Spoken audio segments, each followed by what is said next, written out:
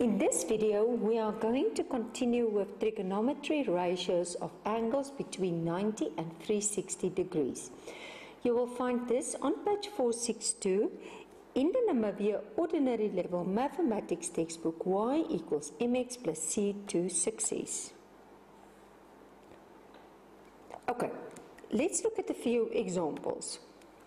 Given that the angle is between 0 and 360, that means the whole revolution, find the possible values of sin x 0.5, cos x negative 0.8 and tan x equals 2.5. Now, you're still going to make use of the cos diagram. So the first thing you must notice is that sin is positive. Now, where is sin positive? Sin is positive in quadrant 1 and quadrant 2. That's your cost. So I just do exactly the same as the previous video.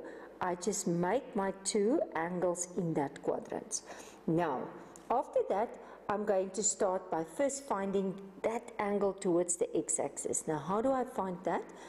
If there's a negative, don't press it in. Okay, but there's now not a negative. So just say shift sin. Remember, shift because you're telling your calculator to go to angles. So shift sin 0,5 equals, and then I'm going to get 30 degrees. So that's meaning that this is 30, this is 30. But now don't forget that I must find the angle from the origin or from 0. Let's rather say 0. And from there to there. So that is 180. So to find this angle is not a problem, it's just that 30. But to find this angle, I must say 180 minus the 30, and that will give me 150.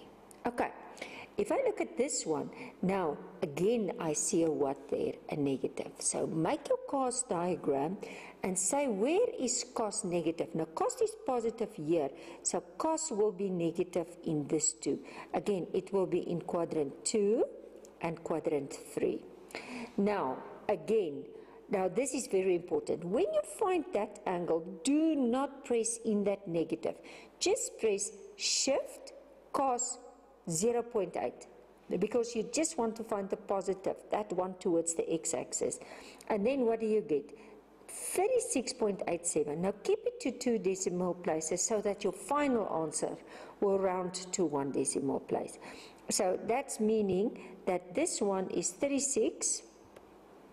Oh, let's just get it. 36.87. 36.87.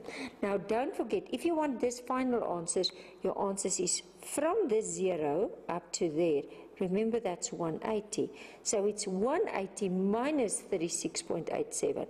And from there and a little bit, so it's 180 plus 36.87. And now you can approximate it to 1 decimal place. Okay. Then the final one is positive, but again, where is tan positive? Tan is positive in what quadrant? Tan is positive in this one and this one. There it's negative. So draw your two triangles there towards the x-axis. Now again, first get your angle, shift tan 2.5 equals, and that angle is now 68.20. 68.20. 68.20. Now don't forget after that this is your angle from that 0 and this is your angle. So this will be 180. Okay, let's just see. Minus, I just want to quickly see. Okay, 180. I just want to see if this is correct. 180, so it's 68. And 180 plus, there's definitely a mistake, plus that 68.2. And I'm just going to quickly press it in. Okay, so it's 180 plus 68.2, and that angle will be, that is incorrect. I will correct it in the textbook in the next print. 0.2, oh sorry, just a pen. 0.2 degrees. Okay, so because you can see it's 180 plus a little bit. Say for example it was in this quadrant, there will also be 360. Then I will say 360 minus, but in this examples it's not there. Okay, I want you to stop the video and I want you to do, and now let's see which one I want you to do. I want you to do number A. I think that one is going to end up there. I'm going to let you do number B, and I'm going to let you do number C. Again, you can continue the videos as soon as you are finished.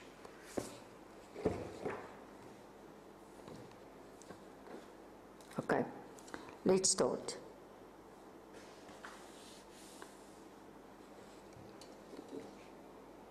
Okay, now the first one, number A, is cos x equals 0.5. So in this case, I make my quadrant. Now don't forget that this is, let's just get the pen correct. This is cos. That's where it's all positive. Now cos must be positive, and where is cos positive? Now cos is positive here, and cos is positive there. Now always do it there on the side. First on your calculator, find that angle. So if I'm going to find that angle, I'm going to say second function cos 0.5 equal, and I will get that reference angle, let's just get the pen correct. The reference angle will be that 60 degrees. So this will be 60 and this will be 60.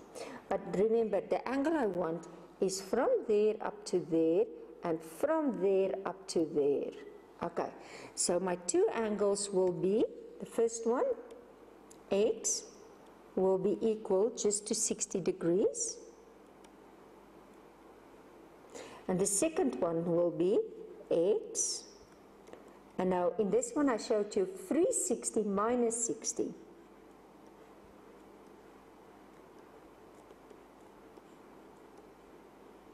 And that will give me 300 degrees. And that will be my final answer. Okay, let's do number B.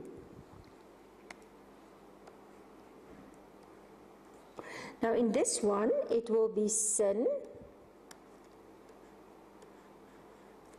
and it's x, and it's negative 0.6. Okay, now again, this is my triangle, and now it's again cosed. Okay, let's just see.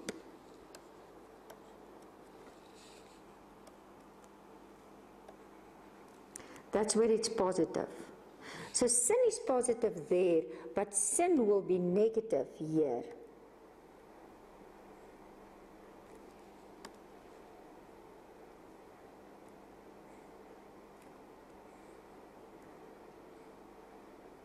Okay, so now again I'm going to down press in the negative. Say shift sin 0.6 equals, and approximate that angle to 2 decimal places so that the final one can be 1. So the reference angle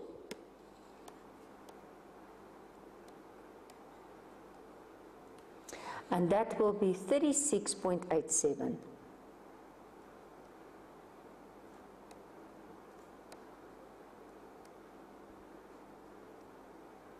Okay, and now don't forget, this is 36.87, this is 36.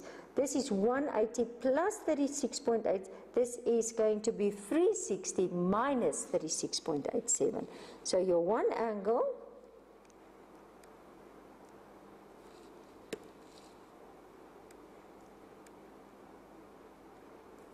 is going to be 180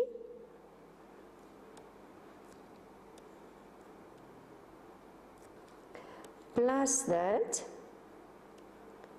36.87, and that will give you an answer of 216.9 degrees, and the other angle, just to see if I move this, it's going to be a bit better. The other angle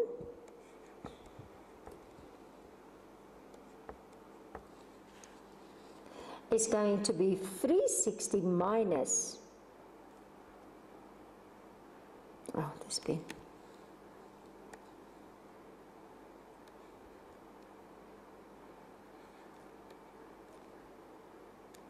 minus that 36.87, and that will give me an answer of 323, 1 decimal place, 323.1 degrees. Okay, and then the final one, let's see if I do it here on top, I will struggle a little bit less with the pen. I think this pen is now tired of making so many videos.